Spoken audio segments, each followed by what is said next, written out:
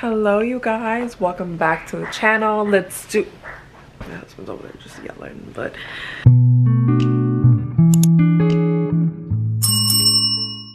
welcome to week 2 of my Wegovy journey that I'm going to be sharing with you guys. I just in general sharing with you guys. Let's do a little comfy chat, but it's week 2 of Wegovy.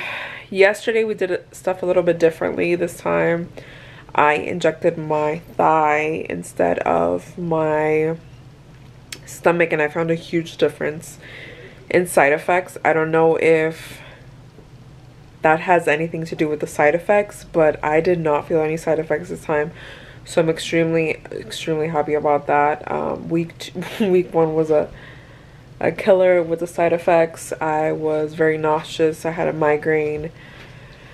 I threw up, like I projectile threw up about 3 times, and it was a lot.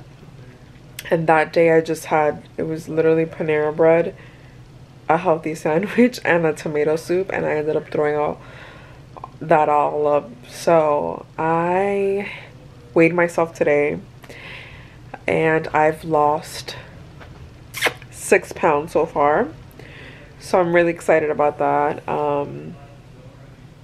So we'll continue monitoring you guys, but my eating habits have changed also. I feel like I'm not craving as many sweets. I don't crave fatty foods really, so my diet has mostly consisted of like replacement shakes, chicken, rice, potatoes, like stuff that are like kind of light. I've changed like snacking. I've made it a little bit more healthier. Like I've been eating cauliflower chips, stuff like that are more, I guess, organic based. So I have been making modifications. So I feel like that's made a huge difference, and I guess why I'm losing weight so kind of quickly. Maybe half of it was water weight, but I've been drinking a lot of water because I feel like the whole migraine situation was because I was maybe a little bit dehydrated. But when I'm telling you that all I wanted to do those 3 days was sleep and nothing else, I really mean that, because day 3 I couldn't even, it was so bad. Day 3, I remember it was Saturday, Sunday. Those 2 days I would wake up, eat, and literally go back to bed because of how fatigued I was, and all I wanted to do was sleep. Day 4, it was Monday that I had to go back to work. And during my break, which I never really do at this job, is I was so tired that I went to go take a nap at my car during my lunch break. I didn't even eat. I think I woke up for like the last 10 minutes and chugged the Gatorade and ended up eating back at the office because of how tired I was. So I was just happy that I was okay to go to my interview, because I have to like update you guys on that as well. So my interview ended up being like, what was it, Thursday, Friday? So by, I want to say Tuesday, Wednesday, I was feeling back to myself again. So I just ended up going to the interview and driving 2 hours to get there. I had a quote unquote dental emergency that I had to attend to, so I called out of this job.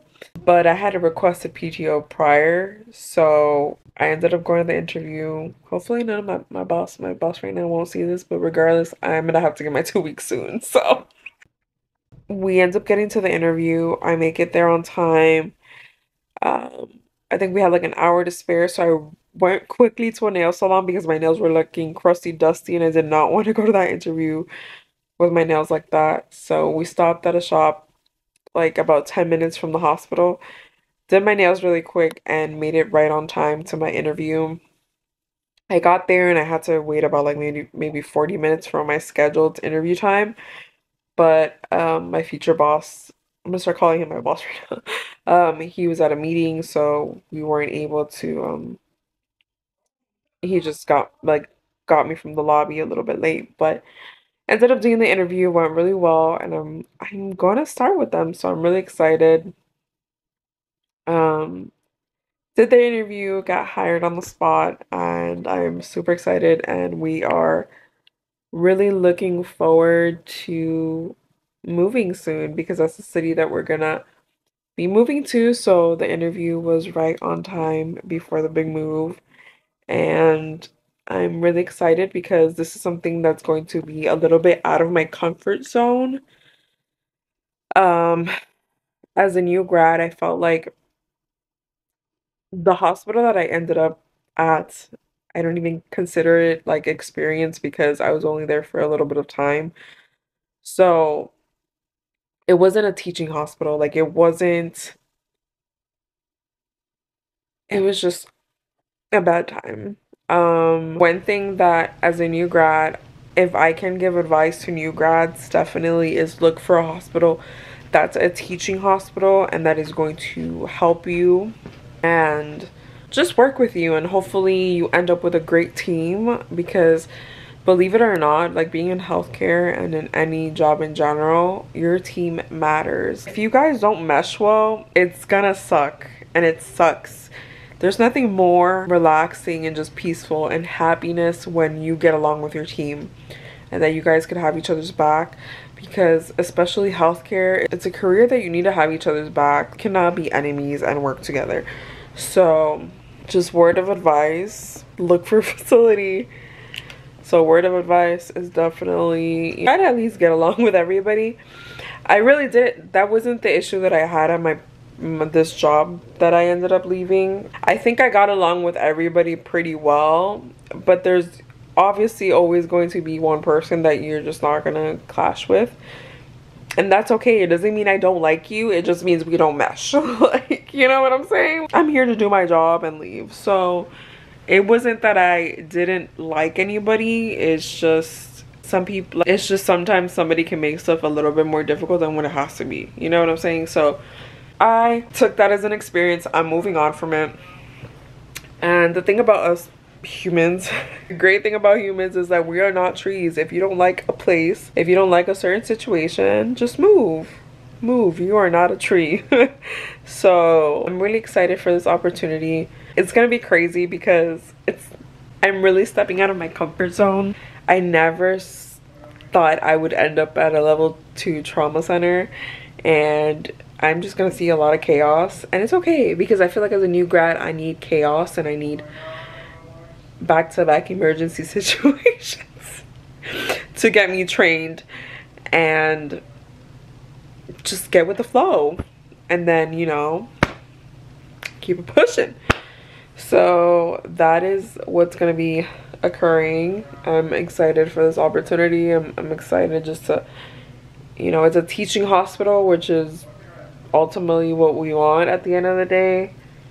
And I think that's pretty cool. So I'm really looking forward to this, you guys. I'm gonna be taking you guys on the journey. I'm still studying for my CSE, so I will also tell you what helped me.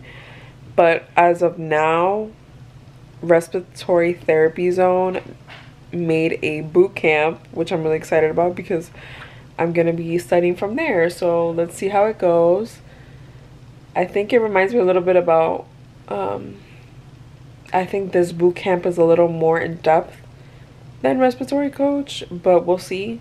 I'm just starting it, so I will tell you guys how it goes when I sit for my CSE. But yeah, that is what's going on.